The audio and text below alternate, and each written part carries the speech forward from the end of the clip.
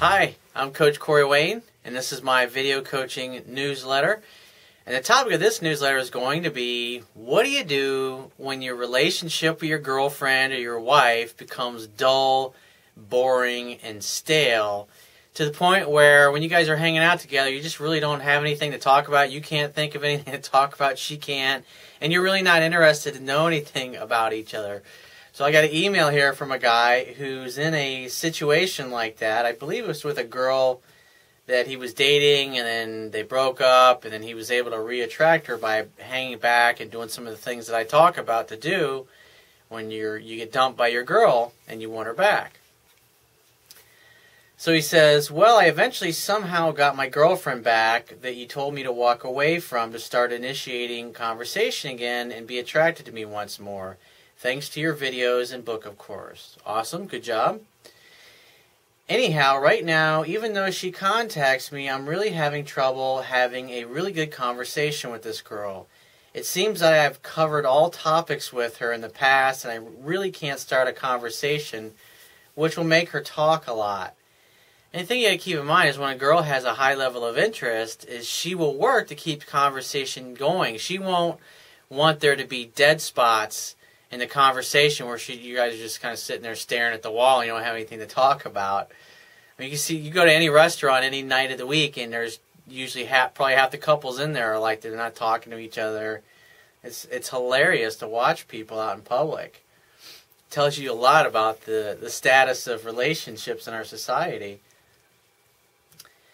He says, sometimes it happens, but often when we don't go into a good conversation, her interest level would go down.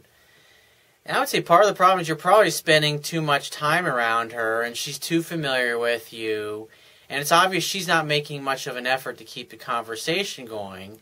And if you know her, I mean, at the end of the day, if you really love this girl and you have a passion for her, you'd be excited about what's going on in her life. You'd be excited that she's with you. And it doesn't sound like you're that excited either. And the thing that most people don't realize is when a breakup happens, they always happen because both people, one or both of them at some point, stopped putting their best foot forward.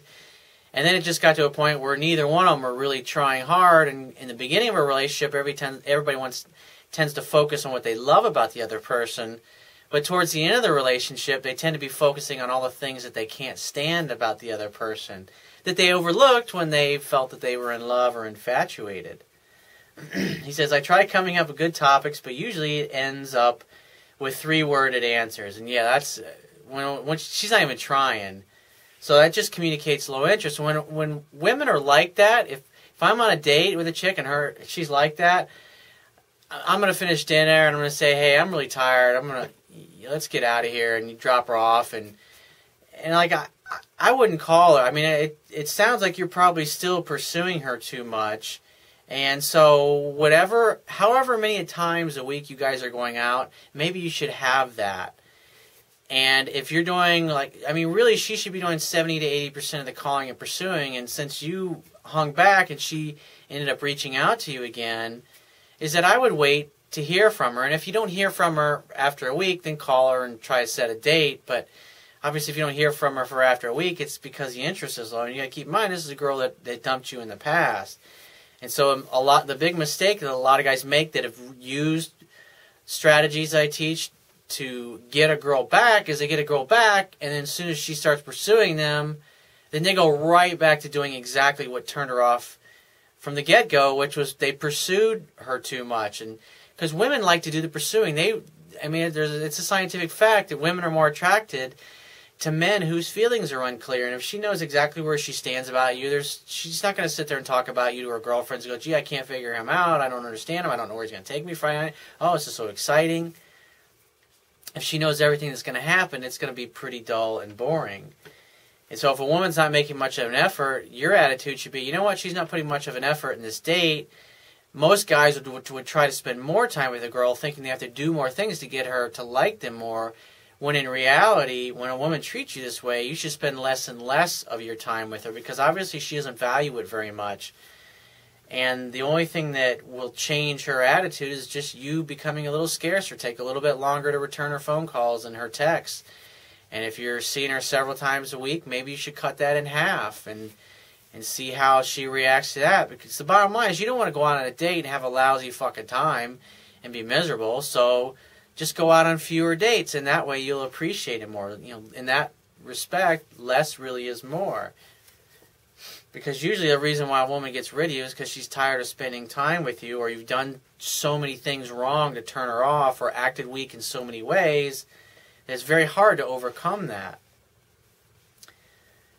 He says, let's see here, I'd eventually end this because I know it isn't going anywhere and get busy with something, though I understand that ending a conversation on a low note isn't good, but it's always best to leave the conversation first. If it's getting dull and boring, don't just sit there and keep talking to her. If you get bored with it, I mean, at the end of the day, if you're talking on the phone or over email or Skype or Facebook, whatever it happens to be, you should be simply arranging the next time that the two of you are going to get together and get off the phone. If she wants to chat more, just say, I'd really love to talk to you, sweetheart, but I got a lot of stuff to do today, so I'll see you tomorrow night, or I'll see you Tuesday night, or I'll see you Saturday night, whatever it is that you got the next date.